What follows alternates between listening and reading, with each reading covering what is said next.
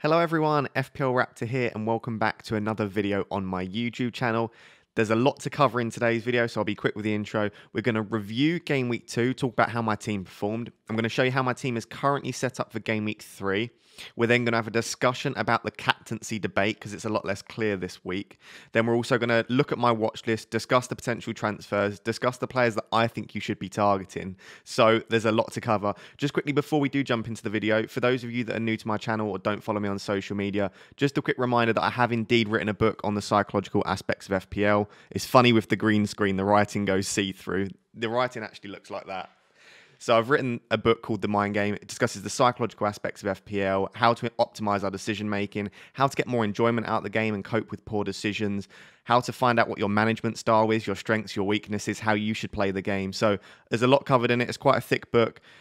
If you do want to support the channel by ordering a copy, that's absolutely amazing. Or potentially if you just are really interested in it, obviously, which I am, and you want to learn more about psychology, learn more about yourself and try and get better at FPL, then I would love if you could order a copy. All of the links will be in the description. But without further ado, let's get into today's video.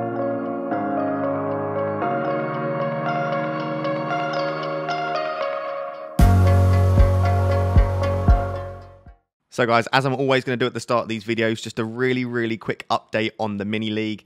As you can see, just a reminder for those of you that are new to the channel, I am running a charity mini league where I donate the points total in pennies to the top 3 managers' charity of choice. So Skygirl is number 1 at the moment. If Skygirl scores 2,500 points, I will donate £25 to the charity of her choice at the end of the season, and I'll do that for the top 3 managers. I'm then also donating my points total in pennies to Mind Charity, who deal with mental health, raising awareness, support for those that are suffering from any problems. So I'm very interested in supporting charities wherever I can. I'm hoping we can use FPL as a platform to do so. So the code is TTBCQQ. I'll try and remember to leave a link in the comments as well. I'm going to be shutting it in the next couple of weeks, so do join before we end up closing the league. But I just wanted to show you basically who the top, I think this is the top 12 at the moment. So you've got Skygirl and Joe were top 1 and 2 last week. Joe and Skygirl just switched, so Skygirl's now number 1, Joe's number 2. We've got Liam, Aditya, and I think that's Firdaus making up the top 5. So well done if you've got a good score so far. Obviously, all of these guys over 205 points in the first 2 game weeks, which is absolutely crazy, averaging over 100 points per game week. So massive congratulations if you've had a good start, but there's still a long way to go, so you could still potentially get into that top 3 at the end of the season. So how did I do in game week 2? As you can see, lovely start once again. Game week 1 went very well for me. Scored 109 points, was ranked at around 67k. Game week 2 was going decently before the Monday night football. I was having an okay game week. I had a red arrow down to about 180k.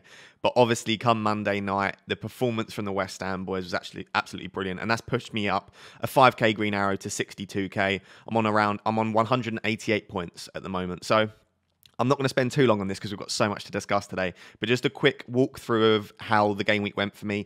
Sanchez finally getting a clean sheet, obviously didn't do so in game week 1. We know that Sanchez doesn't make many saves. If you've been following my videos in pre-season, I was going with Backman right up until the deadline, and then I decided to go for Sanchez because I wasn't sure about the Watford defence. But we know that Sanchez isn't going to make a lot of saves. He very rarely got save points last season, so 6 points is pretty much what you're going to expect from him, so I'm happy with that. He's only 4.5 million, not expecting much more from your goalkeeper. The 2 heroes really are Tsimikas and Trent. Now, the reason you pick Liverpool fullbacks is you know that a clean sheet likelihood when Van Dijk is back is quite high. And then you're hoping for attacking returns and bonus, which is exactly what we got from Tsimikas and Trent. So to get 11 and 12 overall from Trent and Tsimikas respectively, that's obviously fantastic. Shaw getting 4 points is just crazy. We know he makes, so if you're not very familiar with the bonus point system, key passes obviously boost up your baseline bonus points. So Shaw makes a lot of key passes throughout the game, a lot of attempted assists, so he's always very high on the bonus. If he gets a clean sheet or an attacking return of any kind, he's always top for bonus. So he conceded no attacking returns, and yet still managed to pick up 2 bonus points to get 4 overall. So that's why we have him. His attacking output is absolutely fantastic. And even when he doesn't get attacking returns, he's still very high on bonus points. So I'm relatively happy to keep Shaw for the time being. But Man United's defence does worry me. I'm not convinced that we're going to see many clean sheets over the next few weeks. So if I do need money in attack in the upcoming game weeks to fit in the likes of Lukaku, potentially, then Luke Shaw might be the one to downgrade to like a £4 million Livramento or something like that. But we'll discuss that in a minute.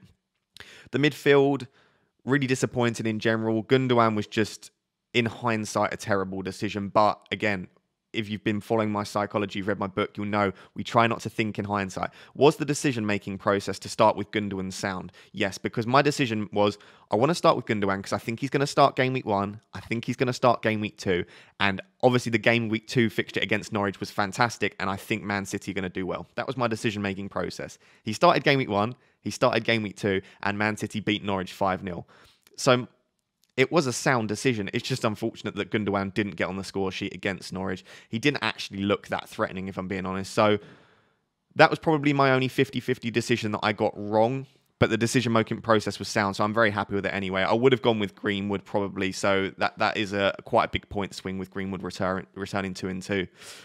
Fernandes and Salah, obviously after 2 fantastic hauls in game week 1, they blank in game week 2. I think the same happened last year as well, because I think I scored 32 points in game week 2 last year. So it often happens that the big hitters come out in game week 1 and smash it and then blank in game week 2. Deciding between Salah and Fernandes captaincy, both blanked, but obviously Salah got 3 points, Fernandes got 1. So I guess I got that decision right. But I'm not too worried. Salah and Fernandes are staying in my team for the time being. And yeah, it's part and parcel of it. They're not going to return it every single week. Ben Rama and Antonio are the two that just continue to shock me, but I shouldn't be shocked because they're playing so well. It's not like the underlying statistics don't support the points they're scoring. They're expected to score this many points. They're just linking up so well. And if you watched last week's video, I said it reminds me of Wilson and Fraser from their Bournemouth days. It reminds me of Son and Kane from last year. The link up between the two of them is just amazing. It's not just one of them performing well or them performing well individually. The link up play between the two, they're assisting each other and the other one's scoring. 12 points and 16 points from Antonio is unbelievable. They scored 25 points combined in game week 1, 28 points combined in game week 2. It obviously sucks if you didn't go with them, and that's a huge point swing, and I don't think anyone expected West Ham to start quite this well.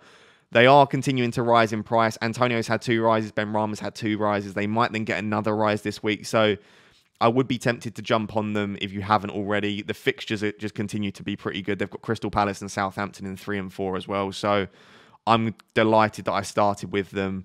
Obviously, if you didn't, but you decided to start with someone else, try and think about the decision-making process. Are you happy with the decision you made? If so, then I wouldn't worry too much. Don't use hindsight bias. Don't think, I should have gone with Antonio and Ben Rama. If you didn't consider them and you pick someone else because of underlying statistics or fixtures, own that decision. Be happy that you made that decision, but you can learn from it in the future. So again, but I'm very happy I started with Ben Rama and Antonio. And then the other 2, Ings and Wilson. Ings does continue to just not really impress me the way he's been performing the underlying statistics. He looks pretty subpar. The finish was obviously incredible, and that's what we know we get with Danny Ings. He doesn't need any chances. He needs that one chance a game, and he'll normally take it. Obviously, brilliant finish. Very, very disappointing that El Ghazi took the penalty and Danny Ings didn't take it off him. After that overhead kick, if you didn't see the goal, it was an overhead kick. After that overhead kick, we thought Ings would take the penalty off of El Ghazi, and he didn't. El Ghazi took the penalty, and it was an emphatic penalty, as it always is. So it does look like if El Ghazi's on the pitch, unfortunately, Ings isn't going to be on penalties, which is a shame.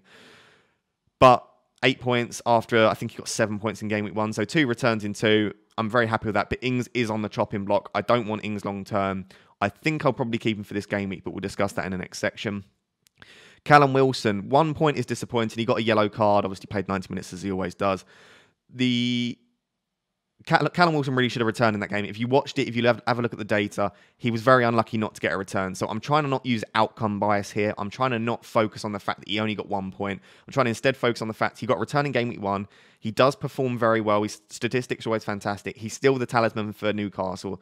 And whilst I don't expect Newcastle to score a ton of goals, with Willock and St. Maximin in the team, I expect them to score more this season. So for the time being, Wilson, I'm happy with. Ings is probably more of an immediate issue in my team just because the fixtures turn really poor very soon. After game week 3, I really don't want Ings. So I'd say Ings is the more immediate worry, despite the fact that he has had 2 returns in the first 2 game weeks. The bench was very poor again, 1 point, 2 point, and 2 points for Ayling, Cody, and Brownhill. But I'm not really too fussed. Ayling and Cody's fixtures now turn for the better. Luke Ayling's got Burnley in game week 3. Liverpool in 4 is not great, but then Leeds fixtures are fantastic. And from game week 4, Cody's fixtures are great. So I can either rotate the two of those, or I could potentially play both in a 4-back formation. So I'm very happy that I own both those players. And yeah, really happy. 79 points in game week 2. Another green arrow. Approaching that top 50k, staying inside the top 100k, which is a great start. Absolutely delighted. Let's move on to game week 3 now and preview what my team looks like. So this is how my team currently lines up for game week 3. Now, my team value is at 100.8 million, which is great, gaining team value pretty quickly. I've not made any transfers, so it's not due to making early moves. I've just been lucky enough to start with a few of the players that have gone up in price, such as Ben Rama and Antonio being the main two, Danny Ings as well. So team value is at 100.8, which is great.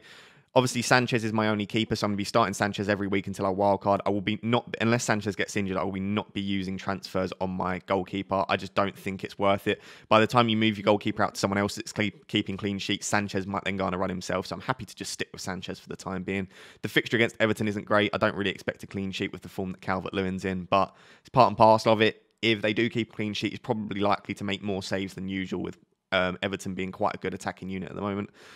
The back 3 I'm really happy with, and this is why I chose the likes of Luke Ayling and Connor Cody, because I knew by the time that Tsimikas was eventually dropped, then I could then bring at least one of those in. So Luke Ayling against Burnley, I'm really happy with. He might play as part of a back 3 in that Leeds side for game week 3, which means the attacking potential might not quite be there, but at 4.5 million, a clean sheet would be absolutely fine with me, and he can still get forward quite well. Does go up for a few corners too, so still potential there, but probably likely 6-point ceiling.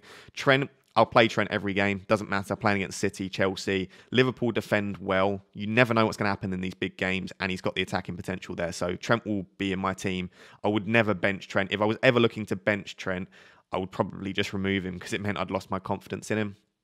Luke Shaw, I wouldn't say he's on thin ice, but I'm not particularly impressed so far with the performances of Shaw and Manchester United in particular. So Wolves away isn't actually a particularly nice fixture. Wolves' underlying data has been fantastic. In game week 1, they took 17 shots against Leicester. So Leicester were very lucky to get that clean sheet. Wolves are attacking very, very well. Traore looks absolutely fantastic, supporting Jimenez from the left. So I do like the look of Wolves moving forward, which we might discuss later, but I don't necessarily think that's a great chance for a clean sheet, but hopefully you can get some attacking returns and bonus points. You can see I've got Cody first sub. Obviously against Man United is not ideal. My bench is pretty weak for this week, which is the main issue I've got. You can see Tsimikas is third sub at the moment. I just expect him to be dropped for Andy Robertson. Even if he's not dropped for Andy Robertson, I just don't particularly fancy in starting 2 fullbacks against Liverpool. Tsimikas doesn't have the same attacking output as Trent, or he doesn't at least have that established nature in the Premier League. So for the time being, Tsimikas is third sub, but he might move slightly sooner. For the time being, I can't see myself making a transfer in the defence, but we will discuss later. There is one player on my watch list who I might bring in for Tsimikas. But for the time being, I'm really happy with that back 3. Let's move on to the midfield. So, as per other videos, I'm not going to spend too much time talking about Salah and Fernandes. For the time being, I'm keeping them in my team. The reason I did choose Salah and Fernandes, though, is that I said having a second premium makes it a lot easier to get to other premium attackers. And that is the case for Romelu Lukaku. Now, I'm personally not looking to bring him in this week. I know he can score against anyone. I know he looked fantastic against Arsenal, and I know he is rising in price very soon. So there's a lot of reasons to want to bring him in. I just prefer Fernandes and Salah's fixtures for the next few. I think they're more captainable, and they've also been in the teams for a few weeks now, so they've gained that fitness. So I know Lukaku looked great, but for me, I'm going to probably keep Salah and Fernandes at least for the next game week or two and just see how Lukaku looks in the tougher fixture against Liverpool and then maybe against Villa as well. So Lukaku's probably a game week 7 or game week 8 transfer, potentially on my wild card. Salah, I'm obviously not going to captain against Chelsea. I just expect that to be a relatively tight game. He can score against anyone, and I wouldn't be surprised if he grabbed a goal or two. But for me, he's not a captaincy option this week. You can see Fernandes is a question mark rather than a captain or vice captain, because I just don't know who I'm going to captain at this stage. I've got 2 options I'm deciding between, which we'll discuss in the next section. But I'm happy to have Fernandes against Wolves. I'm pretty sure he got a double digit. I think he scored like 17 points against Wolves last season. That might be completely incorrect. But I know he's done well against Wolves in the past. I know he can do well against anyone. So I'm happy to have him. I'm also considering him as a captaincy option. He obviously performed really well in game week 1 and quite poorly in game week 2. So it's trying to work out, is he going to average across the 2? Was the game week 1 a fluke? Was game week 2 a fluke? This is the difficulty with small sample sizes, but I'm happy with the 2 of those. Benrahma, I'm obviously delighted with. There's no chance I'm moving him out. So many managers are bringing him in that he might get a double or triple price rise in one game week. He's being brought in by the masses. It was something like 400,000 or 500,000 managers in the last few days. So I'm happy to have Benrahma. He is, I suppose, a captaincy option, but I think there are two better options in my team ahead of Benrahma. But I'm absolutely delighted to have him against Palace. Gundogan will not be in my team come the end of the game week. That is, well, I say 95% certain that is where I'm going to use the transfer this week. He didn't perform particularly well in game week 1 or 2. There's no certainty that he will start game week 3. And even if he does, I think KDB might start to come back, or he might be rotated a little bit with Bernardo Silva and Grealish. So I don't think he'll play the full 90. I'm not convinced that he's making those same runs that he was last season when KDB was out. So for me, and to avoid a second price drop as well, because it looks like it's going to drop again, 7.3. I think Gundogan transfer out is going to likely be where I use at least one of my free transfers. Just worth noting at this stage, I do have 2 free transfers. I probably don't plan on using both of them. I think I'm going to try and only use one and then carry the second through to after the international break. But that's my midfield. Brownhill on the bench again. I don't ever plan on starting Brownhill unless he comes on as an auto sub. But I'm fairly happy with the other 3 players. Gundogan likely to be making his way out of my team this week, though. Just finishing up with the front line, it looks fantastic for this game week. All 3 of them have shown glimpses that they can score goals early on in the season. Obviously, Antonio more than anyone, but Southampton, Brentford, and Crystal Palace, all home fixtures. I genuinely don't think I could have picked a much better front 3 for this week.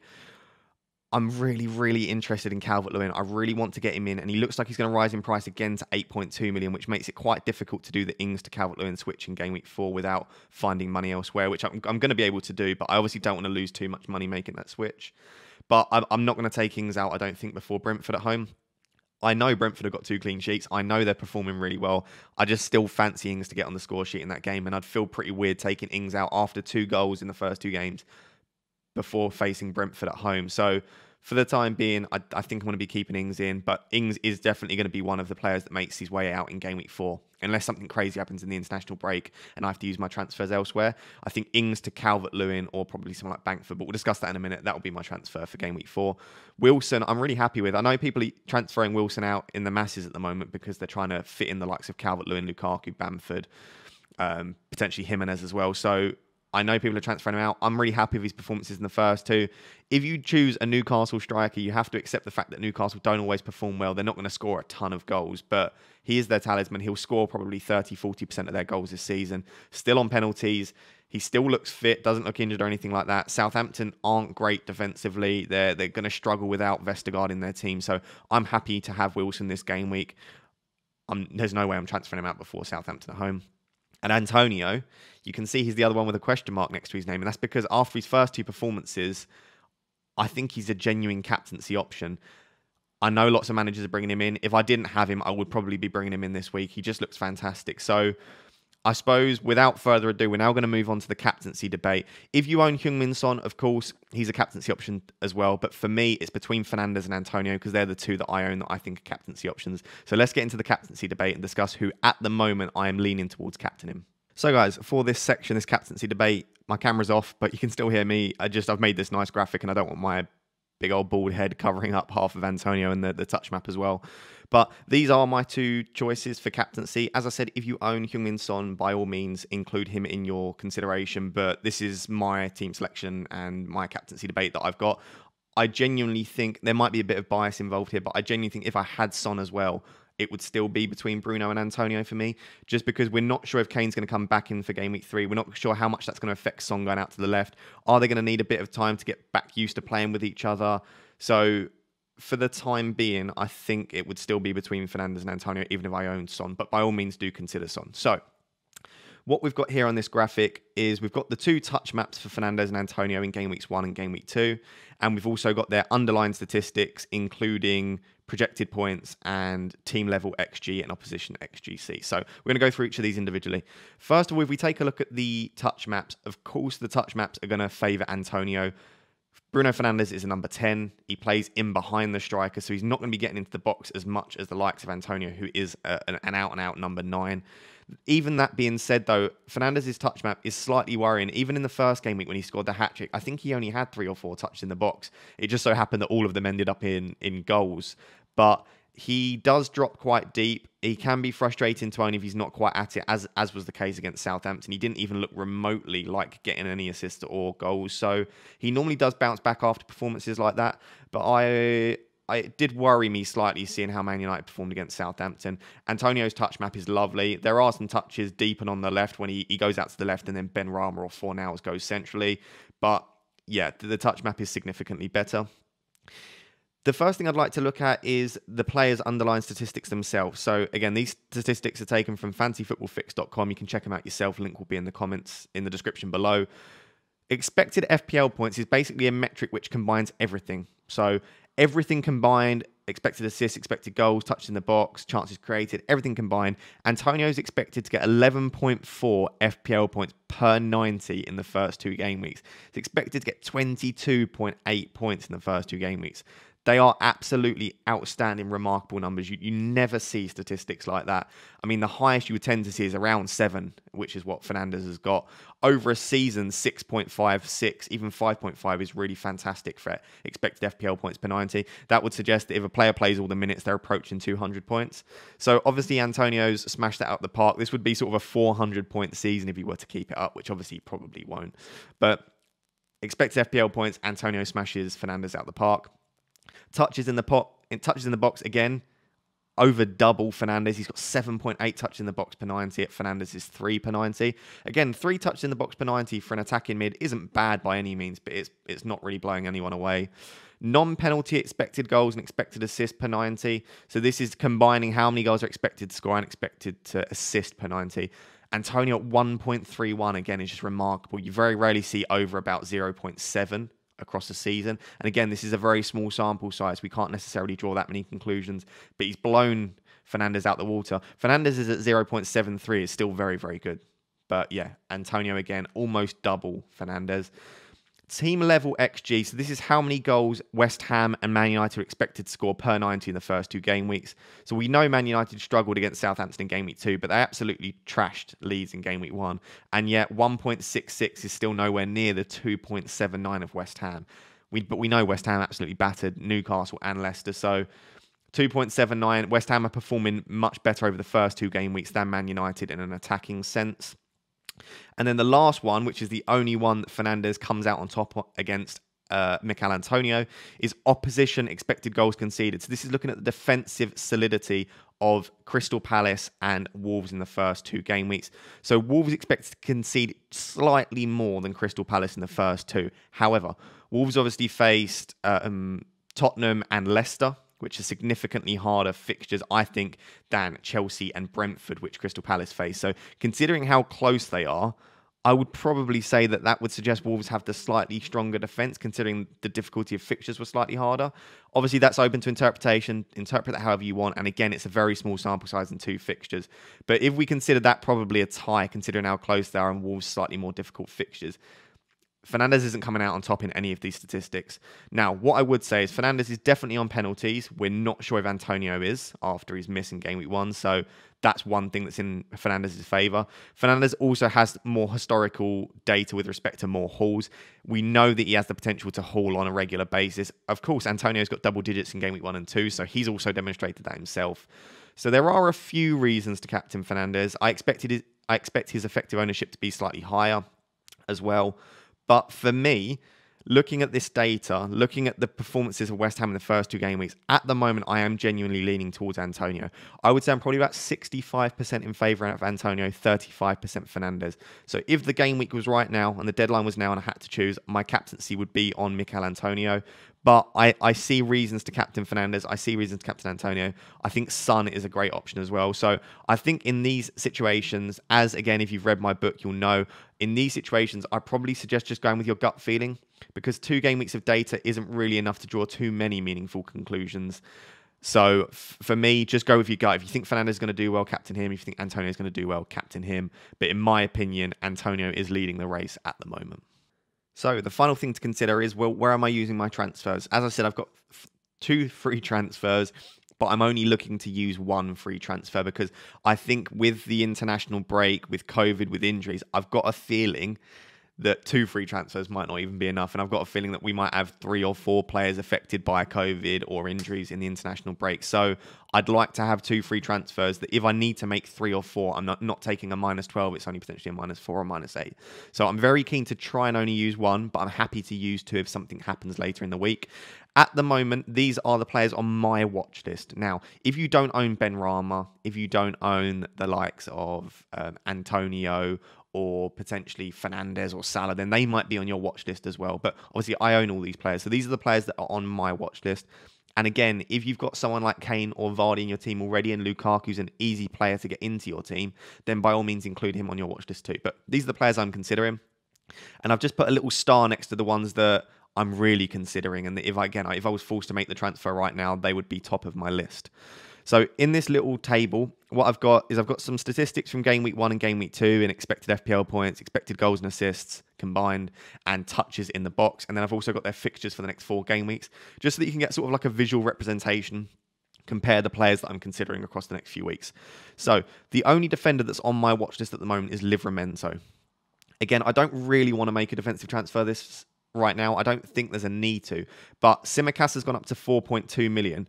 So I could potentially sell Tsimikas for 4.2, thereby basically gaining 4.1 million, buy Livramento for 4 million, and therefore I've banked 0.1 million, which would be nice. It could potentially come in really handy later on. So that's a potential option. Livramento does look nailed for the time being, but I think with the competition with Kyle Walker-Peters, we can't know for certain. But he's on my watch list. If I make a defensive transfer, it will probably be Tsimikas to Livramento, but I don't think I need to make that transfer this week.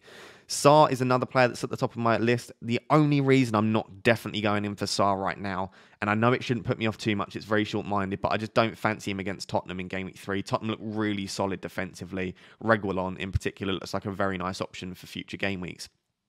So Sarr is up there. He's got some really nice statistics. He's got, after Calvert-Lewin, he's got the most touches in the box out of those in this list. He gets very involved. He's potentially on penalties when Deeney isn't on the pitch, but that Tottenham fixture puts me off bringing him in now. I could potentially bring him in slightly later down the line when Watford's fixtures turn for the better. The player that I am highly considering, top of my list, I think I will likely bring him in for Gundogan, is Rafinha. Now, the only thing that was put me off Rafinha was the fact that he might have to quarantine in Game Week 4 and Game Week 5. Then yesterday, the Premier League announced that Premier League players wouldn't be allowed to go on international duty to countries that are red listed, and therefore the players would not have to quarantine in Game Week 4 and 5. I almost pulled the trigger on Rafinha there and then because I just think he's the best option moving forward. I love the fixtures. His underlying data is always really, really strong. But then some of the players started suggesting that they weren't open to this. They weren't told that the Premier League were going to put this in place. They want to go on international duty. Then Bielsa in his press conference said he will do everything he can to make sure that Rafinha can go on international duty with Brazil and play all of the matches. So that suggests to me that if the clubs are allowed to choose, potentially Rafinha might be allowed to go on international duty. Therefore, he might have to quarantine in 4 and 5.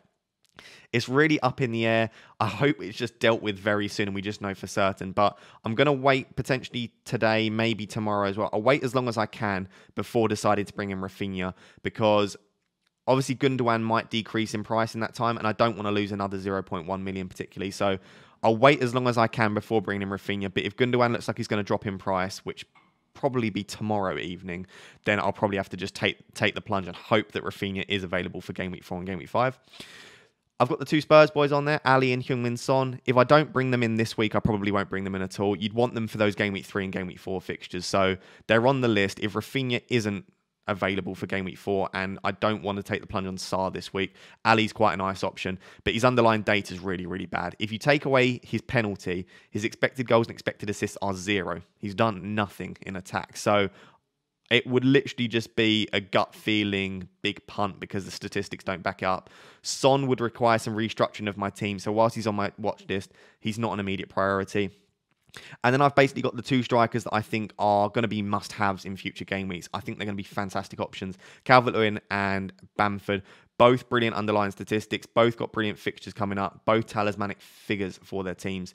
If I was wildcarding this week, my front 3 would be Antonio, for obvious reasons, and Bamford and Calvert-Lewin. I would have those 3 with a view of trying to get Lukaku in Game Week 7. So I love both of them, but as I said before, my current 3 strikers have fantastic fixtures, so I've got no desire to make transfers this week in my striking position. But in game week 4, I'll almost definitely be bringing in either Bamford or Calvert-Lewin for Danny Ings. So that's my current watch list. As I said, I think at the moment I'm looking to use 1 free transfer, and it will probably be Ilkay Gundogan out and Rafinha in. So guys, there you have it. That is my Game Week 3 preview, team selection, captaincy debate video all in one. Please do let me know what you think about this video. It's going to be a lot longer than usual. I don't know what the total length is at this stage, but it's going to be a lot longer than usual. And I've included captaincy and watch list in there amongst just the game week review and game week preview. So if you like these slightly longer videos where I cover everything, do let me know. I'll continue to do them. If you're saying they're just too long, then by all means, just tell me that below and I'll try and make them shorter. I'm going to use the chapter feature so you can skip to the parts that are relevant to you if you've got a busy day and you only want to see my team, or you only want to know what the captaincy decision that I'm going with is. That's absolutely fine as well. If you are liking the content, then please do like, comment, subscribe to the channel, turn on notifications. The channel is continuing to grow at a fantastic rate, and I'm just absolutely delighted. I'm loving making these videos. I genuinely enjoy it so much. And I'm enjoying the premiere feature as well, where I can chat to you guys live. The next stage will be live streams, and I'm going to try and start looking into live streaming and seeing if my laptop and internet is up to live streaming. But I just love being able to interact with you guys. So also drop comments below. I try and reply to every comment. So, and if I don't reply, someone else will probably help you as well. Drop any of your potential dilemmas below. I'd love to hear them. I'll catch you in the next video. Obviously, it's the international break next, so next week there might be 1 or 2 other videos. I've not quite decided yet, but there'll be some other things just to fill that gap. And then obviously the week after that, we'll then be preparing for game week 4. And many of us might be wildcarding as well if there's some stuff up in the air during the international break. So I hope you've enjoyed the video. Like, comment, subscribe, and I'll catch you in the next one, guys. Thank you very, very much for watching.